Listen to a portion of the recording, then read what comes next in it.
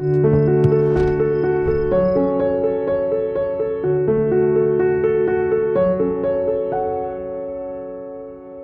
a quiet, cool ski town, things are heating up.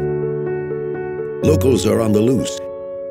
This season is shaping up to be the best of all time. Dude, it's snowed 27 inches so far. Yeah, and I already have 27 days of skiing. How many do you have? I haven't skied at all yet. Ski towns, where everyone has a valid point and one question remains. How the hell do I get a job?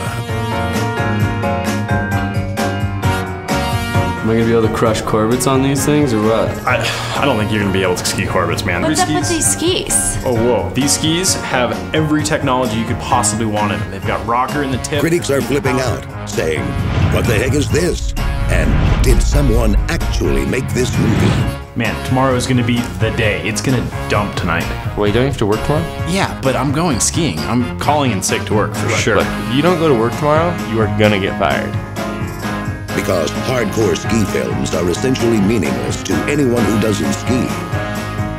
Scott, Flylow Gear, and Upslope Brewing present Hot Wax. How to lose a ski town job in one powder day.